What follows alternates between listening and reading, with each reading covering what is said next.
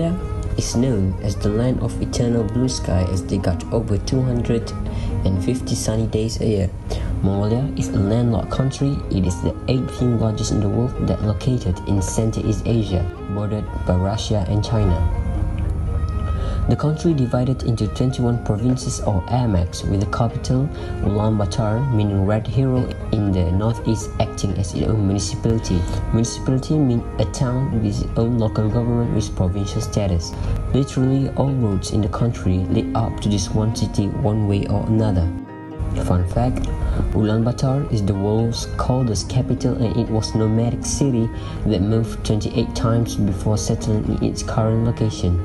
The city in itself holds about 45% of the country's population and hosts the international airport known as Genghis Khan International, and a new airport is being built on the other side of the mountain so far, called New Ulaanbaatar International. On the other hand, the second and the third largest city are the Erdenet and Darkhan, located relatively close to Ulaanbaatar.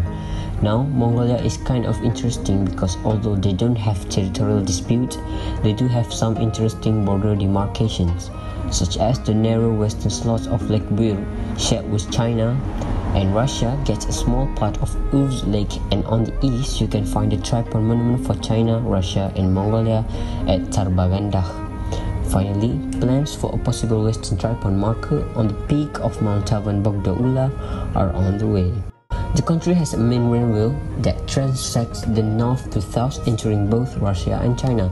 This also connects to the larger, well-known Trans-Siberian Railway in Russia. More lines are planned to be built in the future, but for now, almost the entire western part of Mongolia is only accessible by crude roads and paths, also host rail. When I say Mongolia, obviously I am referring to what constitutes the boundaries of modern-day state Mongolia. Keep in mind though, historically the regions of what are now Inner Mongolia that belong to the China were part of the larger Mongolia region, and today has more ethnic Mongols than actual Mongolia.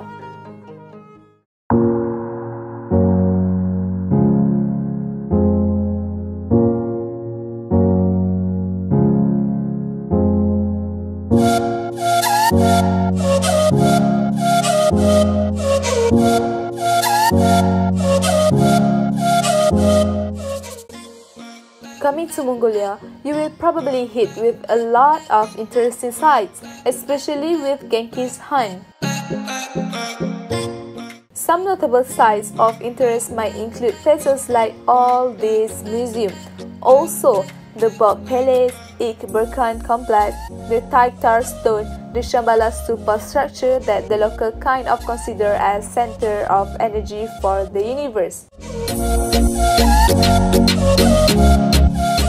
Of course, there's a lot more different monasteries like Gandan, Alakbutil, Mazushir, Ama Bayazgalan, including the oldest one like Erdinizu, and not forget to mention the Pride and Glory statue, the Sonjin Bulldog Genghis Khan statue. But the thing Mongolia is probably known most for is not the handmade landmarks, but rather the vast open expanses of grassland where all the power began.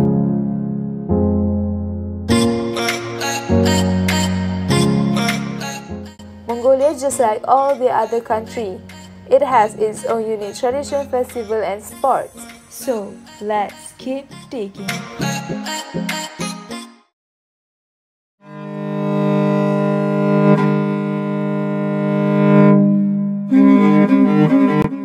The sport of Mongolian wrestling is the most popular of all Mongol sports and has existed in Mongolia for centuries in one form or another. Historians claim that Mongol-style wrestling originated some 7,000 years ago. Originally, Bog was a military sport intended to provide mainly strength, stamina, and skills training troops. Genghis Khan and all the later emperors of the Mongol Empire, and also the emperor of later Khanates, were keen to support the sport for this reason, so wrestling events were included in local festivals. Genghis Khan used wrestling to keep his army in good physical condition and ready for combat. Wrestling was also used occasionally as a way of eliminating political rivals. The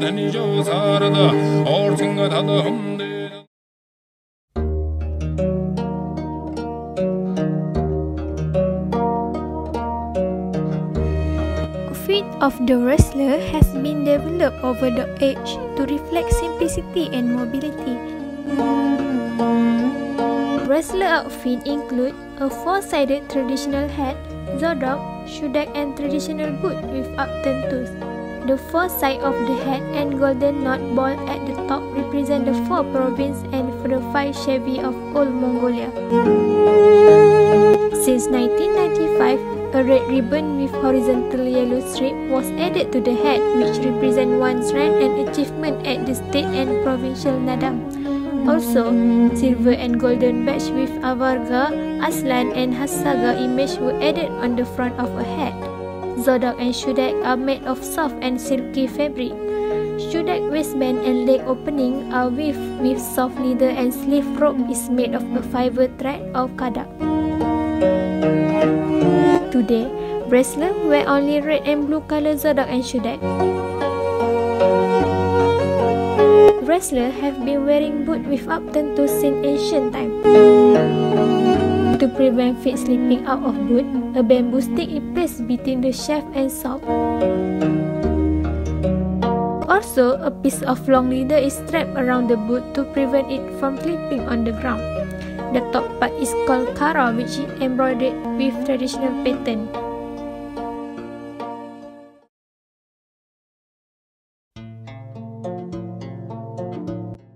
Today, from over worship ceremonies and anniversaries of countries and provinces, no Mongolian festival is without wrestling.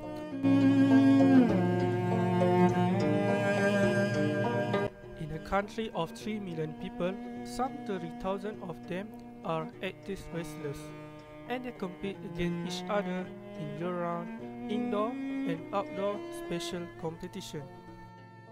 Abi Сэлэнгэ орхон тулсам яриад алдар спорт орооны бүх Монгол улсын ард цус хүрээдэг байна. Тэгээ одоо үндэсний өхөр хичээлээд 20 гаруй жил болж байна.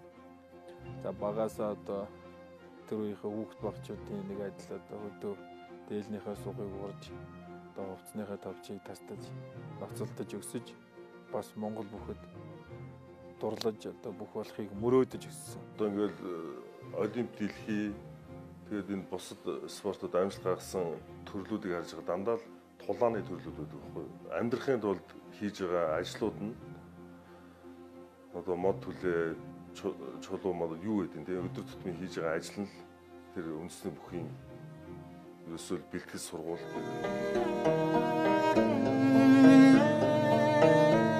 Let's interview with one of them, Provin Aslan Bekchagu. He will explain the cultural significance of wrestling. Монгол үндэсний хөгч нь одоо нэг уламжлалтын ёс жай, цолны ялгаа, тэр насны биш цолны ялгаа, цол ялагдсан ч одоо тэр ялагдлаа хүлээдэг. Яалж ялагдаж сурсан. Дээрэс нь тэгээд цолны ялгаа ирэм дарааг хөндлөдөг. Дээрэс нь нэг юутай ёс жудагтай болж хүмүүс Монгол үндэсний бүхөр барилсан хүмүүс. Тийм хүмүүс бол ихэнх нь одоо тэр чанарыг бол өвлж авч явж байгаа. Тэр бүхэнд ингээд багаас нь суулгаад өгч байгаа юм шиг. Wrestlers have always been treated with respect and dignity in this country, as they are seen the epitome real Mongolian man, honest, humble, kind, brave, and patient. Спорт тэр дундаа үндэсний спорт бол бас тэр үндэсний соёл, ёс заншил за одоо бас их олон тийм нандин шин чанарыг агуулсан байдаг. За манай үндэсний бүх бол яг одоо тэдний нэгэн адил ах захаа хүндлэх, том цолтой бүхөө хүндлэх. За тэгээд олон одоо эрчүүдийн дунд ороод барилж байгаа учраас их сайхан одоо хүмүүжлийг бий болгодог. Хүнийг одоо их сайхан төлөвшүүлдэг, тогтоо одоо ноён нуруутай, манайхан ярьдаг ч удагтай тий. Хүн болгон авраг болоод улсын цол аваад үндэсний хөр барилдсан хүмүүс болгон тийм явах боломжгүй шүү дээ. Тэгээ бүхий спортоор хичээлсэн хүн бол ер нь бие даан шийдвэр гаргах чадвар их сайтай болдог. За одоо ямарваа нэгэн төрлийн одоо юм хариуцуулахад итгэл алдахааргүй. Тэгэхээр яагаад тэгж юм гэхээр авраг болохгүй ч гэсэн хүн одоо үндэсний бүх спортоор хичээлсэн хүн бол бие хааны хувьд, зан төлөвчлийн хувьд төлөвчдөг байхгүй. За одоо энэ сүүлийн үед хүмүүс энэ фитнес янз бүрийн спортороос хичээлдэг болсон. Манай үндэсний бүх бол биеийн одоо баг 80% нь ил байдаг үзэгчдийнүүдэн дээр. За бас нэлээдгүй тийм ганцаарчлсан төрлийн спорт, эр зөргийн спорт. Ер нь бол нэг хэр баргийн аав их бас барилчхааргүй. Бас нэг өөрийгөө нэг сориод үзье, шавхаад үзье, тэмцээд үзье, ялтанд хүрж үзье гэсэн бас нэг эр зөрөгтэй, итгэл үнэмшилтэй. За тэгээ үндэснийхээ спортод хайртай, дуртай тийм л хүмүүсийн одоо сонгож хичээлдэг. Спорт үнэхээр бас нэг өөрийгөө бас нэг ямар нэгэн төвшөнд сориод үзье гэж байгаа юм бол энэ үндэсний үхий спортоор хичээлээд үзэхэд бол алдахгүй шүү л гэж. It is said that every Mongolian family wants their baby boy to become a wrestler. That Chagro family is no exception. Like any other Mongolian father, he wants to see his two sons dancing like a falcon on the green field of Netherlands. But acquiring a rank is not the most important thing. He says raising his children with good manners and strong principles. The wrestling is what he's looking for. Бие бэлдрийн хувьд ингээл хүүхд ингээл хөгжиж штэ. Тэгэхээр ер нь бие бэлдрийн хувьд хөгжил сайтай хүмүүс зан төлөвч нь бол арай өөр болдог байхгүй. Тэгэхээр олон нийгэм донд одоо энэ хүүхдүүд чинь бие даагаад амьдран. Тэгэхээр нийгэм донд өөрийн гэсэн нэг тийм үзэл бодолтой хүнтэй хайцах чадвар сайтай. Тэгээд нэг өөрийгөө нэг ингээл аваад явах тийм хэмжээний чадвартай болдог төлөвшөлтэй. Тэр нь л үндэсний үеийн гол давуу тал. The goal of a match is to get any part of the body except the feet of the opponent to touch the ground. In a match, there are no weight classes, age limitations, or time limits. It is not unusual during the Mongolian Nadam to see a toddler wrestling a grown man. In Boh, it is generally understood that a match should not take a very long time, especially in the lower rounds, although there are no time limit for a bout. In the higher rounds, it used to take more than an hour or two for a fight to end because each wrestler trying to get feel of the other. This led to a strategy that encouraged the wrestler's zasul or wrestler's helper to set up equal grip positions between the wrestlers to finish the fight quicker if the match moves slowly. The winner of each round will qualify to the next round while the losers will be eliminated. There is some differences in rules and technique between Mongolian version and Indo-Mongolian. For Inner-Mongolian, they are not allowed to touch the opponent's leg with hands, while the Mongolian version it is in the opposite. But striking, strangling, or locking is illegal in both varieties. In Hulun Buir, which is categorized Inner-Mongolian, wrestler may kick his opponent directly in the legs, but it is not sanctioned by the other styles and is banned in the official code. The most interesting in Boh tournament is when one contestant throws the other to the ground. He is supposed to help the latter get back on his feet before he dances his way out of the field. Also, when a wrestler's clothes get loose or entangled, his opponent is expected to stop attacking and help the former to rearrange them.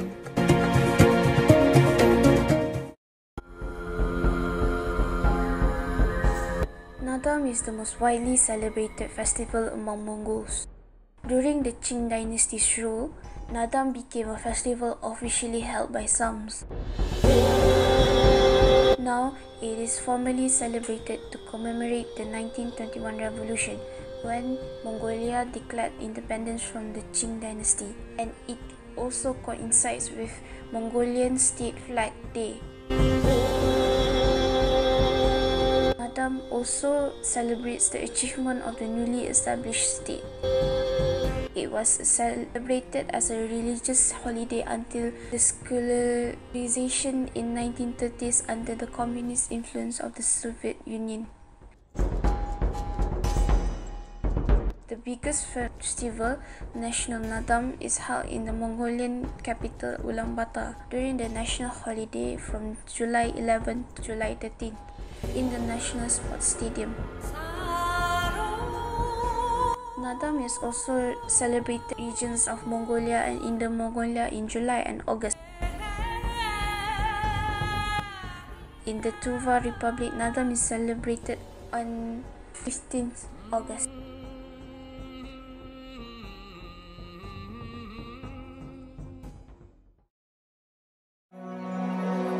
Another festival book is completed is at the Kovskol Festival, an ice festival held at Lake Kovskol.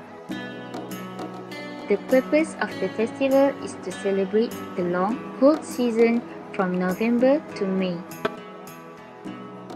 For 2 days, a flurry of events covers the lake, which are horse sleigh races, archery competition, bone throwing competition, ice sculpture contest, and ice sumo. In this festival, Bokh is called ice sumo. The difference between Bokh in Nadam and Kovskol Festival is the venue. In Nadam, the racers fight on grassy ground, but in Kovskol Festival, the racers are fighting on top of thick, slippery, cold ice. One of the defining features of Bokh is a dance the racers perform as they enter and exit the field. In Mongolia, the racer imitates the V, a falcon or phoenix taking off.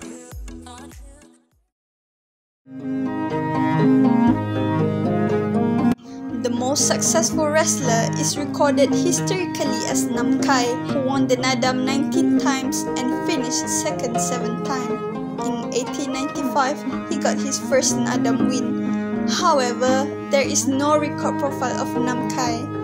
In the modern period, since 1921, only 20 wrestlers achieved the giant rank, but Manyambukin Erdeni won 11 national level tournaments. He also honored with medals from the government for his achievement. He has several nicknames for Bokh.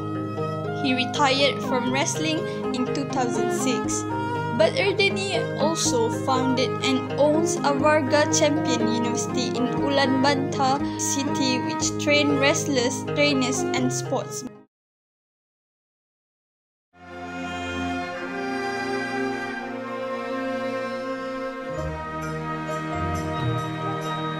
Martial art is important in a country to present their image and personality.